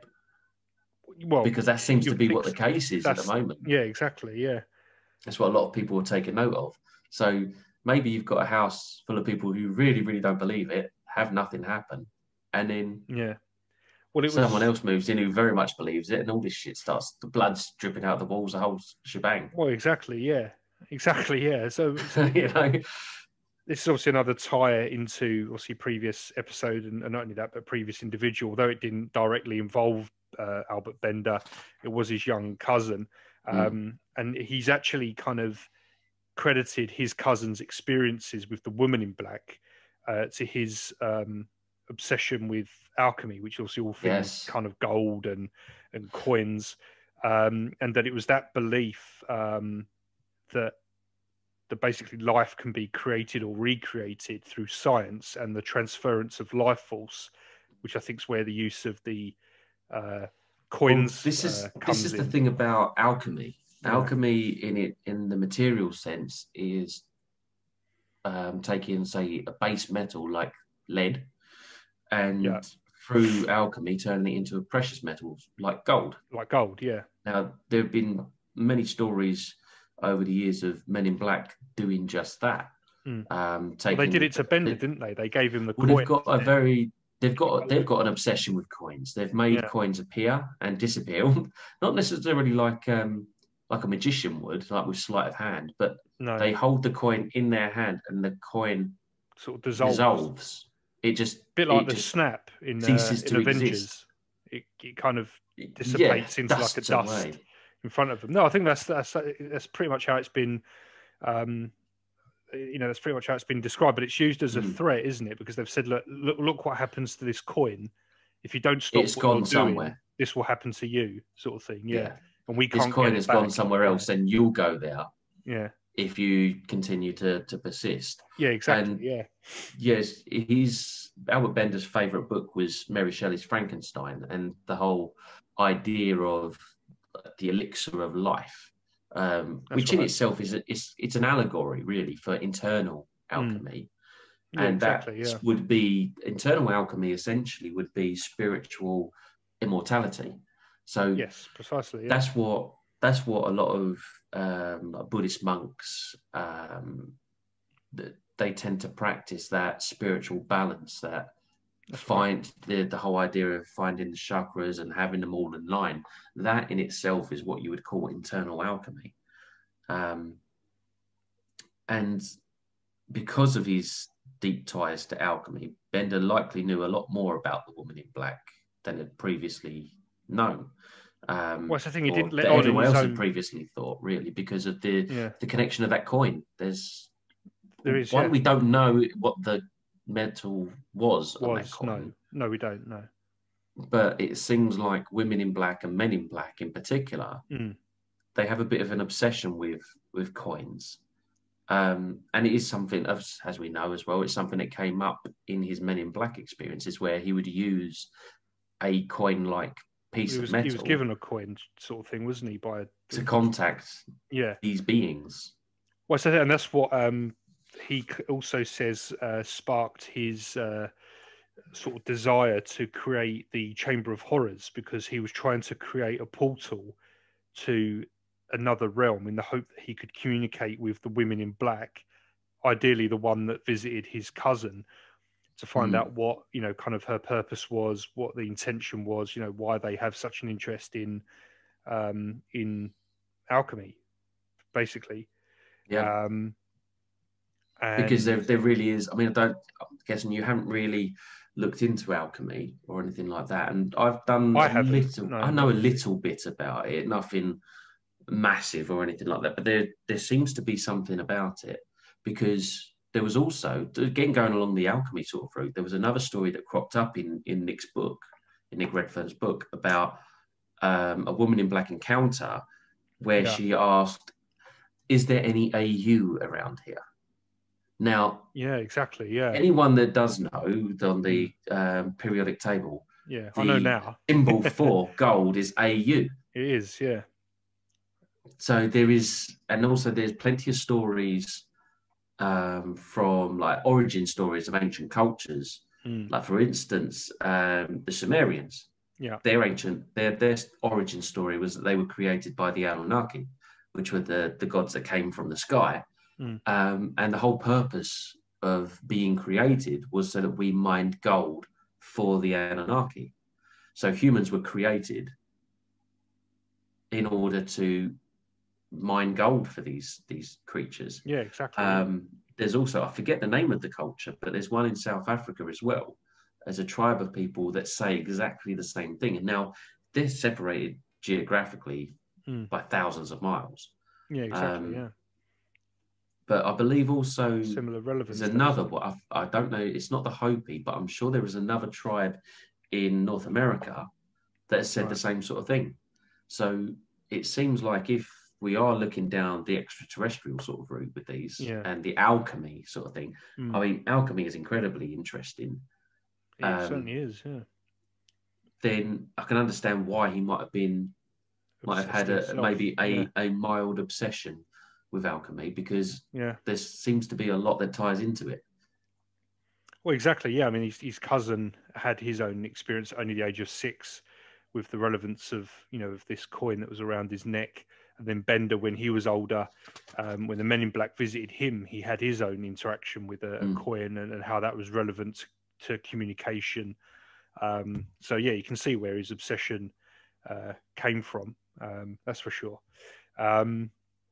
Now, talking about previous sort of subjects, the next encounter, certainly for me, I don't know how you feel about it, Scott, but certainly had a Valiant Thor kind of ring to it in terms of the kind of the fantastical, almost romanticized fabrication. Yeah, exactly.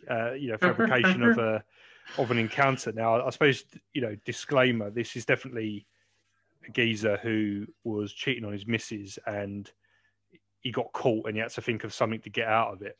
That was definitely, that was the first thing that popped into my head. Well, do you know what? I'll give him credit. It's only speculation. I'm not, accusing him of anything. I don't get. I'll give him all the credit in the world, because there is no way I could come up with something like this. No, I mean, Jen where have you been? Jen would look through this. Yeah, she'd see through it and she'd be like, "Oh, piss off." I've been in a flying saucer. I got seduced by a little alien. Yeah, exactly. Yeah, you wouldn't get far. Well, I certainly wouldn't. But this involves a guy in California in 1898 by the name of Truman Bethurum, in the Moapa Valley area of California. Mormon Massa, I think, is the particular mountain range that he was climbing at the time. Now, his reason for climbing it is because his wife likes shells, and he was there specifically to collect them because they're found in that particular area. Now, during his hike, he was stopped in his tracks by a UFO, essentially, which descended and landed in front of him, and a small sort of group of aliens, exited the craft. They were about 4 feet in height, with a humanoid-looking alien with them, who also exited the craft, and they instantly began speaking with him. Now, they claim to have come from far away, and this is where it kind of draws the Valiant Thor thing, because again, and almost like Injured Cold as well. They claim to have come from a faraway planet called Clarion, or Clarion. Yeah, I read it as Clarion. Clarion. And their leader, who is the humanoid, was he went by the name Captain Aura Rhanes, which, whether it's nonsense or not, I think that's a really cool name. It is, yeah. So if he's come up with it, then kudos for coming up with it, because it's a super cool name. That's just the aspiring author in me kind of looking at it thinking, that's a killer name for an alien. I come up with that one. Shit. Yeah. Yes. Beat me to it. I think that also might be. Sorry, I think that might be the accent of the woman that narrated the book, because I found the spelling. It's spelled as Aura. Aura. Oh, right. See, I've written it down as Aura. Is it Ara? Like Aura? Yeah. No, it's Aura Rhanes. Aura Rhanes. Oh, yeah, that's how us British might say it. Brits would butcher it. Yeah. Yeah. But apparently that was her name. And she seemed to be certainly the taller of the lot, but no more than 5 foot tall. No, she was only a bit taller, but she was more humanoid. Whereas the others. But I do like his description of her, though. Oh, this is where his story unravelled for me already, and I was like, straight away. All right, here we go. You've lost me already, mate. You've been collared here. Yeah. She was a shapely, beautiful woman. Yes. I'm like, okay, now we're getting into the real story. Yeah. So a shapely, beautiful woman. And he goes on to say that him and Captain Rhanes would have regular meetings in the desert at night in the middle of Nevada. I mean, alarm bells. They would talk about the Cold War and problems that the Earth were either going through or were going to be going through, which for me drew comparisons to Injured Cold, as that was his proposed purpose, was to stop the Cold War. And Valiant Thor as well. And Valiant Thor as well. Yeah, he was there. His sole purpose was to prevent it and to talk about Earth and how he could help Earth be better. So that's certainly... Yeah, I mean, I don't know when... Well, it seems like a lot of the contactees in the 1950s had that sort of MO, that modus operandi. Yeah, that kind of... That sort of like... The purpose, also, the foundation for their story, wasn't it? Again, these are Christian aliens as well. That's something that I found out, that they were Christian aliens. Christian aliens. Right, okay, right? I missed that bit. And, it's brilliant, mate. He was... where have I got it? I've got it right here. He was entrusted by the extraterrestrials to start to create a place of learning. Okay. And for those that were interested in the possibility of flying saucers. Now, and he was supposed to be the leader. So this sounds very much along the lines of... So it seems like this is Valiant Thor and Frank Strangers, isn't it? Because Frank Strangers... These Christian aliens have asked you to start a cult. Yeah. Sure. Yeah. Sure they have. It just seems like that seems to be... And he also stated as well, right, that he had physical evidence of extraterrestrial existence that he never produced. No. Maybe like, say, a photograph. Yeah, exactly. Yeah, it was August of 1952. So again, if it's physical evidence, then where's the photographs? That's what I would certainly expect. Especially because she took the typical appearance or almost typical appearance of the women in black, but this time she wore a black beret, sunglasses, black blouse, but a red skirt, wasn't it, or a red dress? That's right. That was the only element that wasn't black, apparently. There's a red skirt, and that was the encounter that because he confided, supposedly confided in very few people as to what he was. He confided in everyone but his wife, basically. Yeah, seems to be the case. He took a mate and on one with him, occasion, didn't he went. They went to a diner. They finished up their night shift, and they went to a diner. And his mate Whitey kind of gave him a little bit of a nudge and went, "Is that her over there?" Well, because Bethurum had already told his mate at work about the encounter. I think at the time his mate Whitey, as you say, just kind of laughed it off and was like, "Oh, you're going nuts. What are you talking about?" But then something about this woman's appearance, struck him enough that, as you say, he gave Truman a sort of a nudge and was like, "That's her, isn't it?" Yeah. She was with apparently she was supposed to be quite short, quite shapely, and she supposedly had almost like a Latino, like a slight Latino sort of look to her face. Going back to the olive-skinned... Or Latina, even. The olive-skinned sort of trait that we found in, sort of the Black-Eyed Children and the Men in Black. But this particular encounter that he reports is very different from, hopping out to the desert and jumping on the saucy saucer. She kind of gives him the old Black Widow treatment, really. Like he goes over to her and says, Aura. It's me. And she's kind of just giving him the blank stare of, like, who? I don't know who you are. We've never met, yeah. We've never met. Like fobbing him off. And what's weird as well is the person that she was with, who was another male, who was of similar height to her. So again, no more than 5 foot tall. Didn't even acknowledge that Bethurum was there or that Bethurum was talking or just nothing at all. No recognition. There was no recognition. Nothing. Yeah. Nothing like that. And there was another time when he spotted her walking on a busy street. That's right. And he called out, lady, like this, and she turned around and looked directly at him. Yeah. Now, he says that, the sidewalk was very, very populated at that point. So someone shouting out lady could have come from anywhere. And she turned around and stared at him and just slowly shook her head like it's not the right time or something.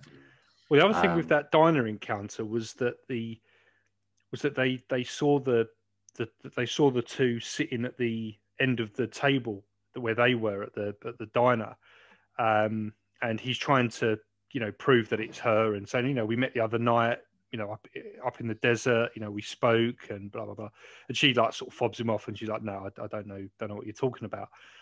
They slowly get up from the table and essentially go to exit the diner. So Truman thinks nothing of it and carries on. His friend Whitey had already left the diner to have a cigarette, and I think he's perched against the bonnet of someone's car having a smoke. I think Truman meets him a few moments later, and the male of the two approaches Truman and says, she didn't want to say anything in front of your friend, but yes, she does remember you. Something like that, and that's all he says, and then he walks off. Yeah, which is, and then when he's a bit weird in itself. It's very odd. Like, why wouldn't you just acknowledge that you'd sort of met him? Why would that be one? Yeah, why would that be one thing that you would sort of deny out of the whole thing? Unless, of course, Bethurum was shitting himself because someone walked in who looked exactly like the woman he described, and old mate has gone, is that her? That's got to be her, isn't it? You've told me that's exactly what she looks like. You described her, bang on, yeah, that's got to be her. And he's gone, oh shit, I've got to go and talk to her now. Yeah. And that's why she's gone, I don't know you, who are you? Because I don't know you. Well, that would have definitely worked. I mean, this bit might have been added just to try and add credence to the story, but yeah, obviously as they're walking out the diner, the male of the two, the man in black, turns and says to Bethurum, which is the first thing he says in the whole encounter, something along the lines of, yes, she does remember you, or yes, it was her, or something like that. He joins her at the door of the diner, and then they disappear. So he believes that they just left the diner or whatever. he joins his mate Whitey outside, who was having a cigarette, just kind of standing around waiting. And he says, "Oh, like, did you see him leave the diner? Like, how weird was that?" And he was like, "What are you talking about? They haven't left the diner." Yeah. And he was no like, one's "Yeah, walked through that door apart from you." And he was like, "Yeah, they just walked out." Yeah, and he says, "Like, no, no one's walked out since you or before you." So so that was very creepy. And like I say, it was around the time of the also got me dates wrong, but yeah, it was around the time of sort of the early 50s, so very much around the same time as Valiant Thor. Well, that was also in the UFO flap that was going on at that time. Yeah, at that and time that as well. Yeah. So there was again kind of UFO and High Strangeness, Men in Black, Women in Black. It was up at the high end of the Richter scale, wasn't it? Something was happening. Something really was happening then.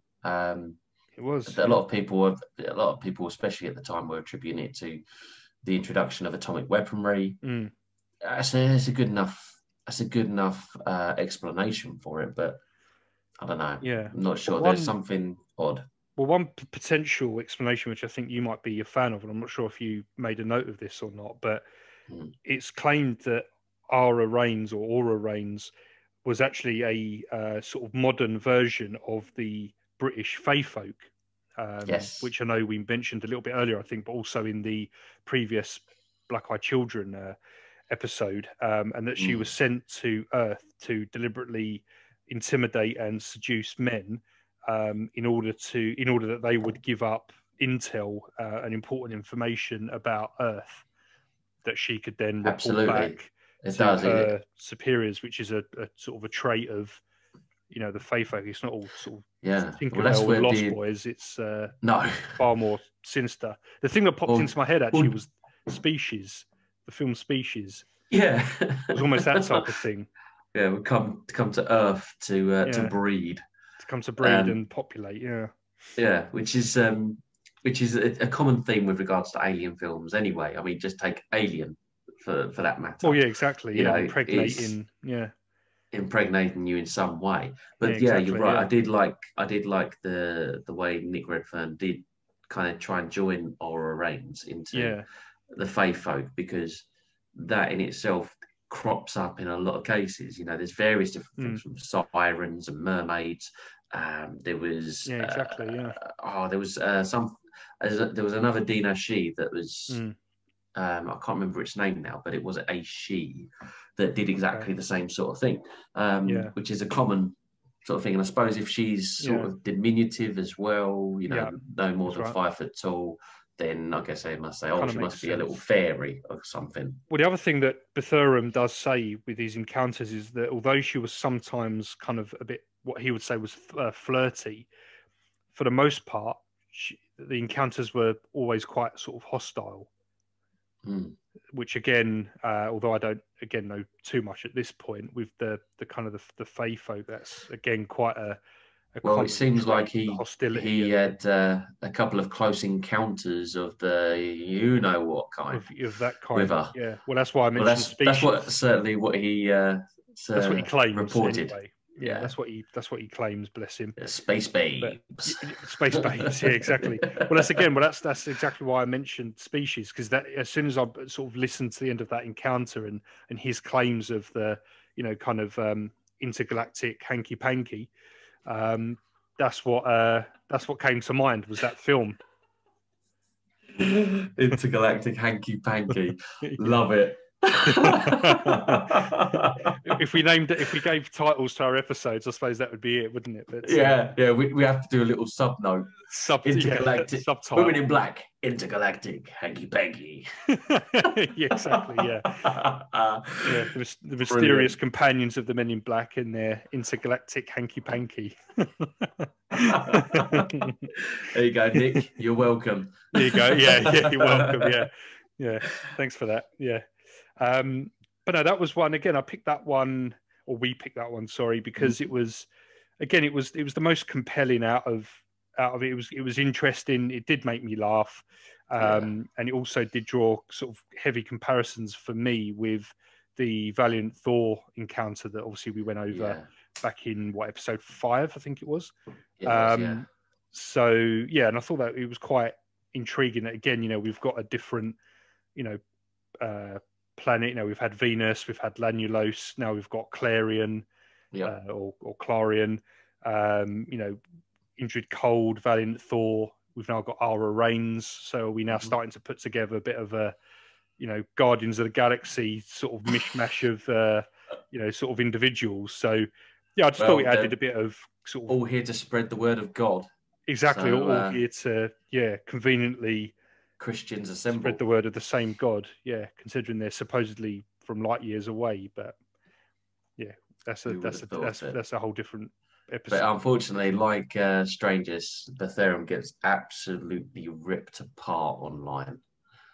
People don't believe it. He just gets absolutely destroyed with it's when he gets to the description of the flirtatious sort of banter almost that they have, and then the fact that he claims that they have, mated, hopped on the good foot and did the bad thing. Exactly right. Yeah, it's when he gets to those points that I think he really starts to lose people, and that's where he lost me, because I was like, all right, mate, come on. Yeah, it's just starting to sound like Lord. Mills and Boone a little bit. Exactly, I can knock it off for you. Exactly, it was a knock-off Mills and Boone novel, so that was that. And again, it just shows the potential, although this is kind of drawing more comparisons to kind of, fae folk, based on her persona, her attitude, her appearance. Again, she sort of certainly fits into that women in black MO, and also with her intentions, finding information about us and, about Earth and, kind of whatever else. So we end that encounter there in Moapa Valley, California. We came back across the pond to the UK, a little bit in the 80s. But I want to stick into the 1950s. 1955 is where this one sort of originates, and we're back in the UK. An MI5 agent is included in this one. So this encounter involves a Mr. Brian Kingersley. Now, it's his grandfather who was the MI5 agent, and in 1955, his grandfather was part of an investigation into a man who claimed to have had an encounter with a human-looking alien. Now, the man being investigated was a major figurehead in the British military. He was poised to basically press the red button on our nuclear warheads in the Cold War, should it have ever got... should it have ever got to that point? Got to go to war with the Soviets. Yeah, he was very the guy close, really. Well, he was the guy that was made, that would make the call in hitting that red button. So this was all obviously super kind of top secret at the time. So it was only in kind of the later years that various kind of names and departments were, allowed to be, sort of shared or mentioned. Now, the name of this guy that they were investigating was Air Marshal Sir Beresford Peter Torrington Halsey. It's quite a mouthful. Cool. And in say that 3 times. In 1954, he came face to face with this humanoid alien that we sort of later found out was who went by the name Mr. Janus. Or Mr. Janus. First name, Hugh. First you couldn't help yourself, could you? Sorry, man. Sorry. You couldn't help yourself. But yes, very good. Yeah. His name was Mr. Hugh Janus. Yeah, we all know where that one came from. Exactly. Exactly. Yeah. Thanks, Matt Groening. Yeah. So Halsey sort of got involved because he was essentially asked to work very closely with the late Duke of Edinburgh, who reportedly had a fascination with UFOs. Now, it's reported that he couldn't be seen to have a fascination with UFOs, or want to look into anything of that nature for the good of the royal family and whatever else. So Horsley, with his military background, was basically drafted in to essentially continue the research on behalf of the Duke of Edinburgh. Now, another chap, Sir Arthur Barrett, who worked as a gentleman usher to the state, introduced Horsley to another figurehead in the British military, a General Martin, who in turn introduced him to the elusive Mrs. Markham. Now, it's General Martin's belief that UFOs were visitors from another planet who were warning us against nuclear war, much like Aura Rhanes, Valiant Thor. And so this, Mr. Janus apparently had the same intentions. Now, Sir Horsley was told to attend a meeting at an apartment in Chelsea, in London, where he was to meet a stranger, the aforementioned Mr. Janus. Now, allegedly, the apartment was on South Street in Chelsea, which belonged to this Mrs. Markham. We never find out kind of her full name, title, or why or how she's involved, only that's her name. Yeah. Now they meet on this particular night, and this Mr. Janus, the humanoid alien, questions Horsley on his knowledge of UFOs and his involvement in like how he came to being involved in UFOs, considering his background. So they obviously knew. He's inducting him into like an interview sort of thing, like kind of be almost like a grilling, like the census. Kind of, takers. Yeah, pretty much like a grilling. So they knew what his involvement was, but they were kind of wanting him to confirm it because he had a distinct military background. How did he end up looking into kind of UFOs? So this Mr. Janus wanted to sort of question that. The feeling that Horsley says that he got from Janus was that he was there to observe us and nothing more. So there was nothing kind of threatening or anything like that, really. Now he believes that Janus also tried to read his mind. He doesn't know kind of what information he would have got from him or how he knows, but he just said he had a feeling in his head that someone else was in there as well. Yeah, it was a bit fuzzy and a bit kind of, he just knew something was going on, and that's kind of what he took from that feeling, was that Janus was trying to sort of read his mind.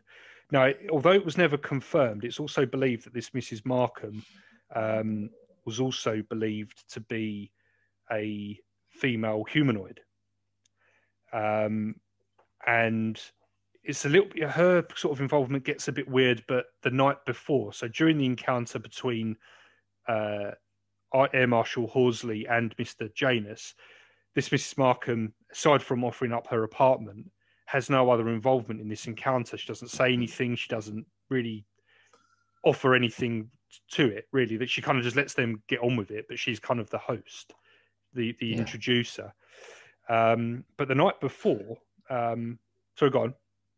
No, I was just going to say, it was almost like the attention's on Mr. Janus, so that she's in the background, maybe observing Horsley, just watching him, how he reacts, and like, so it's almost, again, it's like she's there in charge, but she's not. She's conducting the whole thing, but through someone else.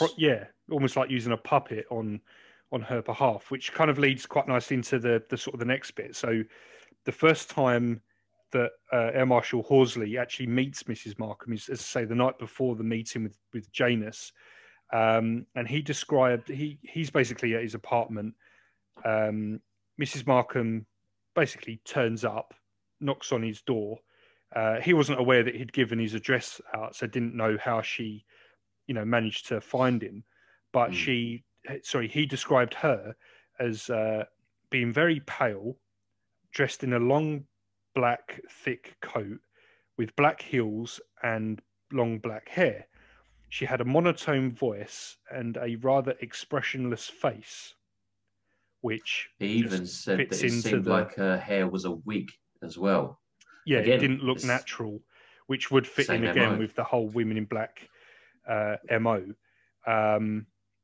Now, Mrs. Markham claimed that the world was in danger of nuclear war at the hands of the Soviets.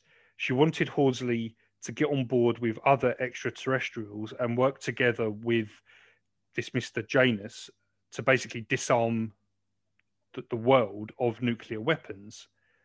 Now, he was very skeptical of kind of this intention from Mrs. Markham, because he felt that although disarming the various countries of their nuclear weapons, would be good for the world in terms of it not destroying itself, his skepticism came from the fact that he then felt that it would leave the Earth susceptible to attacks from elsewhere. So he then thought, is she getting me to do this to basically weaken Earth, so visitors from other planets can come and attack us quite easily? Because with Valiant Thor in particular, he was quite concerned with the nuclear weapons. So was it a case of aliens disarming us for their own cause, but going about it in so much as, trying to convince us that it was for our benefit? Yeah. That they would, almost like a gun amnesty. Like a nation lay down giving your up their arms, sort of thing, because it's all for your safety, so then the guns are off the streets, people, so we're the only ones with the guns then, the government. Yeah, exactly. It's happened a few times, mate. Yeah, no, exactly. And he kind of communicates his skepticism to Mrs. Markham. He says that he would still meet with her friend. At this time, he hadn't been given a name or anything. But he said he'd meet with the he'd meet with the individual. He'd still discuss the matter further, but he had no interest in actually employing that tactic. It was then that she sort of stood up, smiled, and left his apartment. Again, not saying anything else. Now, much like the earlier encounter, he's laying in bed and he's awoken by a wailing scream from that of a female spirit, which he believed was specifically a banshee sent to deliver a message of misfortune. That was his kind of vibe. I don't think he describes again any kind of words or anything like that really. It was just a wailing scream that kind of woke him up in the early hours. But this was the same night that he interacted with Mrs. Markham, as opposed to a few days later that happened to the chap earlier, Colin Perks. Yeah. So again, very similar in terms of how they were woken, what they were woken by, that it was a female figure. He says it was more like a spirit, like a banshee, but then a banshee does take on that form, which was also described by Perks. So so again, I wanted to just kind of brush over that. Again, if anyone wants to deep dive into that more, then obviously pick up Redfern's book, because he goes into kind of a lot more detail. A lot of it's kind of filler and a bit fluffy, and you don't really need to know it for the context of the encounter. But again, it's another encounter with a fabled woman in black, turning quite threatening and sinister to achieve her end game, to convince people to kind of fall in line and do what she wants them to do. Now, whether Janus was a puppet being controlled by Markham, or whether they were basically a man and woman in black taking on these personas, it was never really detailed or kind of confirmed, really. They've just kind of agreed that these individuals were odd. They were, sort of quite peculiar. It seems like as well that I don't think we've really mentioned it much with regards to the encounters that we've gone over, is that same overwhelming feeling of dread that comes across when they interact with these women. It's not necessarily just the looks and their behavior, but it's the energy that they're picking up on that's emanating from these people, from these women, that nothing on paper, if we just say it as it is, like we have done, there's nothing really, anything particularly too scary or anything like that. But if you've ever had that cold, dead stare that someone might give, not just a woman, but anyone in general, it is incredibly unnerving. Like, you look in the eyes of a killer, like some of those SAS guys you get on the TV. Yeah. There's something in their eyes. Dead stare. Yeah. There's just nothing behind in their eyes sort of thing. Yeah. It's like the way a bear might look at you. Like, can I eat that? Yeah, which is terrifying because it just doesn't care. You are literally insignificant. And what I like about Nick Redfern's book is he doesn't try and push one particular theory at all. We've discussed it earlier on where, we've got the various different theories as to what they could be. We've got we spoke about vampires, paranormal, fae folk, demonic, aliens, much like the Black-Eyed Children. Again, the same sort of theories cropped up in explaining, the women in black, and in turn, I guess to an extent the men in black. I mean, the three could be, the branches of the same, sort of group or organization, and they just take on different forms depending on where they've been, I don't know, recruited from, I suppose, in their appearance. If you, I know they're just films, but if you take the Men in Black films, you've got agents of the Men in Black from different planets, different races, sexes, creatures, all sorts. There's no reason why, if these guys do exist, that they've not done the same thing, that they are taking on different forms based on their purpose or for their mission or their intent. Well, if we do take into Bender's account, he describes something that is very much along, like its true form, very much along the same sort of lines as the Flatwoods Monster, which is why we got into that episode. Which is how we got there. Yeah, exactly.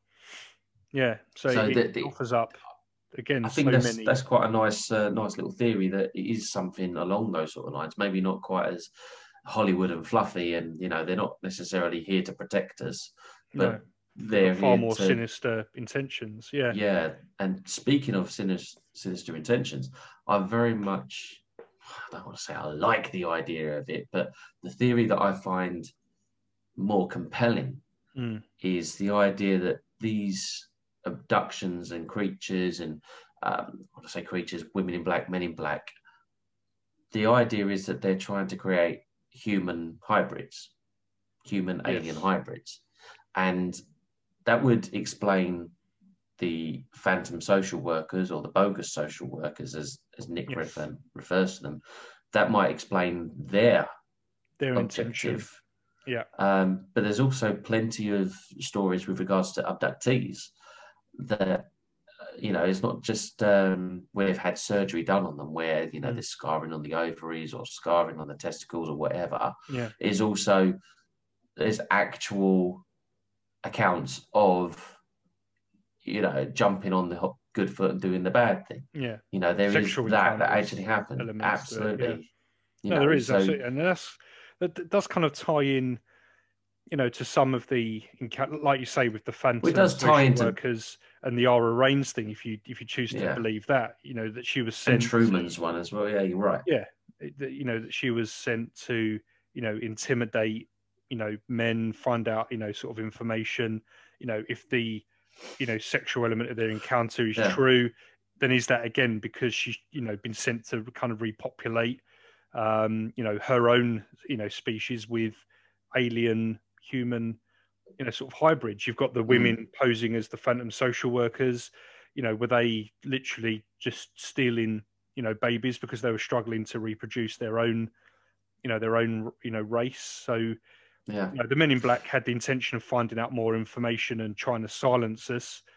Whereas the women in black had, other objectives, which was to, kind of kill and kidnap or, intimidate us where they could to, to weaken us. and also use us to, kind of repopulate.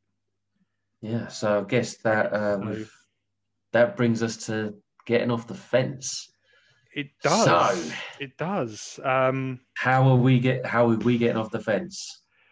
Well, I guess you've kind of alluded to yours sort of already, so you can kind of elaborate on that, I guess, more. But yeah, I suppose where I'm going is probably to kind of keep in tow with, the Men in Black, and more so the Men in Black, I guess, whereby they are a kind of an alien, I suppose more of an alien race with maybe shape-shifting capabilities, which is where the gargoyle banshee type, demonic presence, comes from, because they do take on a very humanoid, appearance with the I guess what is believed to be the artificial skin, the same skin tone as what we've seen in other Men in Black and Women in Black encounters, the same attire, the shoddy, kind of wigs, the oversized clothing, wearing it in odd climates, popping up in all sorts dressing for the weather. Well, yeah, exactly. Yeah. Odd, sort of language, which may or may not be representative of that time period. So, yeah, I guess if I was to come off the fence, then I'd say it would probably tie in more to the kind of the Men in Black, in it being of alien in nature. But then, if it doesn't go their own way, the Women in Black then send in the second artillery, almost, by cavalry way of sort of thing. Exactly, by way of these demonic banshee type sort of. So when you say alien, so all of this is very alien, but we might need to make the distinction of, is it extraterrestrial or is it ultra-terrestrial?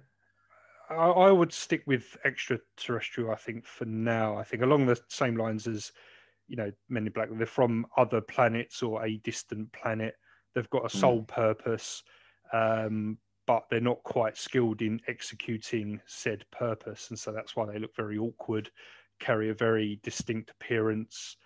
They're odd questioning, how they carry themselves. It all kind of ties in. But I think you've got to go down the sort of the demonic / extraterrestrial kind of route, I think. But when you take into account the appearances, the encounters, what happens to these people afterwards, I think without getting too fantastical, I think you could end up going down any route, like we've mentioned with vampires, fae folk, paranormal, which I think it's less on that side of things. Well, this is where my thoughts come. That's where I'd kind of go. I'm kind of jumping between the two different theories on it and kind of merging them together a little bit. I think they're ultra-terrestrial, but they're also interdimensional. Now, this is my thinking around it. Sense, so, have you seen the example of the 2D world being interacted with a 3-dimensional object? So, the idea. I know you've mentioned it before. When we've talked, outside the podcast. My boy started talking about it. Yeah, you mentioned kind of getting a bit freaked out about it. That's right. So, what I believe is that I think we're 4th-dimensional beings. I think that's the way that we work. We work on 4 dimensions, in the way that we live our lives, the realms that we live in, etc. Now, I believe that these creatures are 5 or more dimensional beings, and that they can interact with us, and they can observe us, they can notice our behaviors, they can watch us all times, and then they choose when they interact with us. And when they interact with us, it's slightly different. So I'll use that 2D for anyone that doesn't know this particular example. It's a 2D world, so you've got height and width, that's it. And you've got creatures that live in this world. Now, if you take, say, something like a cylinder, and you put that cylinder into that world, say lengthways first, then to that 2D world is going to appear as a circle. Now, if you take it out and put it in widthways first, then it's going to appear as a rectangle. So it's still the same object in this three-dimensional form, but in this 2D world, it appears in very different ways. That's right. And I believe that's a very similar sort of thing as to what we experience with these creatures, is that we may experience them as fae folk, we may experience them as extraterrestrials, so these flying saucers, these UFOs up in the air. They are ways in which these interdimensional beings that live on a plane that is far superior to ours. When I say superior, there's multiple more dimensions than what we can exist in. Yeah. And when they interact with our realm, our plane, that they appear in these various different ways and forms.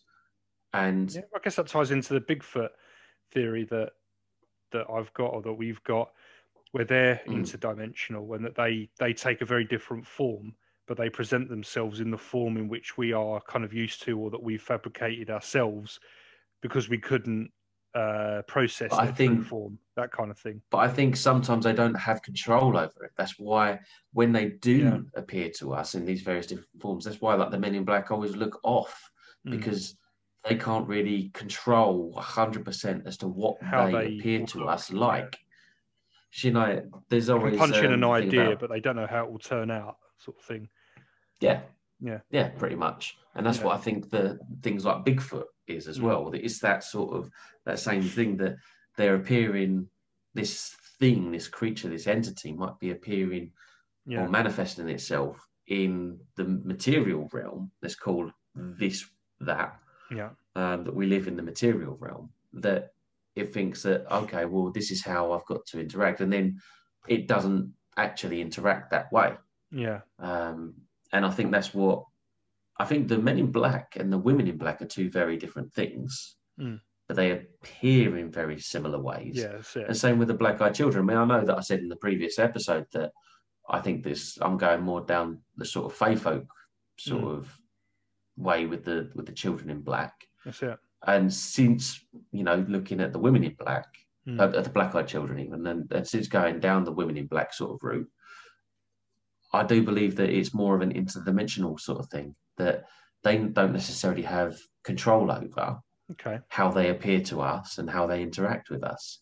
That's why sometimes, like for instance, Bruce Lee's interaction, that he went and spoke to them and they kind of looked at each other, looked at him, and didn't interact because maybe they hadn't banked on him talking English. You know, maybe they had banked on him talking telepathically, like maybe they would. I mean, they hadn't pre-programmed their response or their questioning to know what they were going to say. Yeah, that's pretty much where I'm landing on. Is that that makes sense. Interdimensional beings that are ultra-terrestrial, so they are here. They've always been here, but we can't interact with them at our as freely as we would like to. Only on them. It's very much on their terms. Yeah, I mean that could work as well. I could be on board with that. I mean, especially with how they just appear and disappear just as quickly. Their appearance is always off. Yeah, never quite a sign of the times or a reflection of the period in which they're in. And you know, we know from the encounters we've gone over, you know, in this episode, that there's probably a good 100-year span at least just of what we've covered of when they can turn up. Fascinated by us as well. This is exactly. So you know, and different parts of the sort of the planet and stuff. So I could sort of buy into that one as well. So it's just good again that we've got two fairly different kind of theories. Although they do, I suppose, ultimately go full circle with one another anyway in some shape or form. We'll certainly be crossing that red string over each other's boards. That's for sure. We'll be coming back to these points again in the not too distant future. I am sure of that. Absolutely. And we'd actually really like to hear what side of the fence you guys fall on. Do you think it's all nonsense? Do you think it's just one? Is it just one group? Is it just Men in Black, or is it just Women in Black, or do they deliberately take on these different forms, or is it like what you said? Is it like a consortium of different species that, you know, there's branches of Men in Black dotted all over the galaxy. Exactly, yeah. Going around stopping intergalactic hanky panky. Exactly, exactly. Because we've not really